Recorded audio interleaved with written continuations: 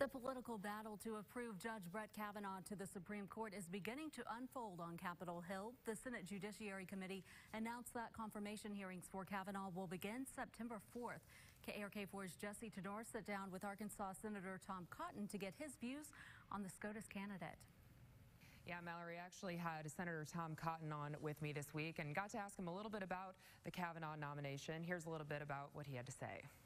What I do know is that based on his 12 years on the Court of Appeals and reading his opinions, that he believes the judge's role is to interpret and apply the law and the Constitution, not to make up what that means, not to impose his own values or what he wishes were the case in the Constitution or our laws. And you know, as the late Justice Scalia used to say, if you're a judge and you don't reach outcomes that you dislike on a personal level, you're not a very good judge, because sometimes the law is written in a way that you wouldn't have written if you were a member of the Congress. Sometimes the Constitution is written in a way you wouldn't have liked to had it written if you were back there at the founding. But you have to call the balls and strikes as you see them. You can't impose your own personal values, and Judge Kavanaugh has not done that on the Court of Appeals.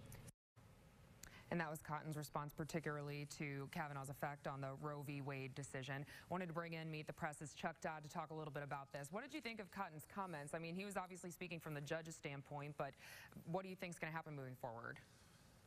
Well, look, I think the confirmation hearings, to be honest, I think they're going to become more Russia-focused than abortion rights-focused. I think that, not to say that we're not going to, you're going to hear a lot of, you're going to hear plenty of questioning about Kavanaugh having to do with what he thinks of precedent.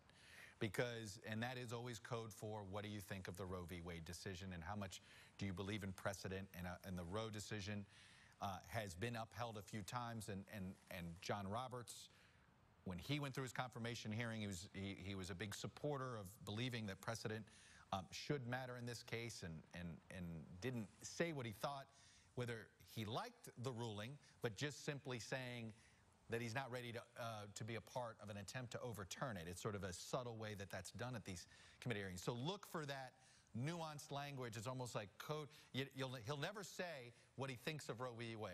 He'll never say whether he's for overturning it, but it'll be the questioning of precedent and what he believes in Supreme Court precedents and how he thinks about that will tell you where he is on Roe. But I think his comments about whether a sitting president, it can be subject of investigations, can be subject of criminal indictments, can be subject of investigations. He has gone back and forth. His time on the Starr Committee during the Clinton impeachment inquiry is going to make that, I think, the liver issue, if you will. What's going to be the live wire issue of those hearings? I think it's going to be his opinions about whether sitting presidents can be subject of subpoenas and criminal investigations.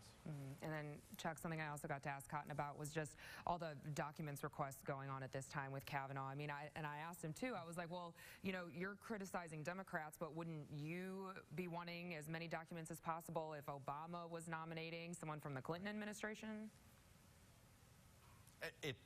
Jesse, you nailed it, okay? This is how it works in the United States Senate during Supreme Court nominations.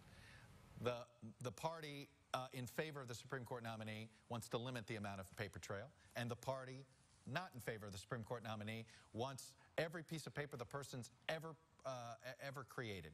So look, these little fights happen, especially when someone like Brett Kavanaugh, who has a more extensive paper trail because of his time in the Bush White House. I suspect that you'll see Democrats try to drag this out a little bit longer about the paper trail, but for the most part, I think they've gotten quite a bit already. Chuck, thanks as usual for breaking this down for us. A lot to pay attention to. All right, Jesse, thank you. And you can catch my full interview with Senator Tom Cotton this Sunday. We talk everything from the Mueller investigation to his re-election bid. That is right before Meet the Press on Sundays at 8:30, and then Chuck Todd right after me.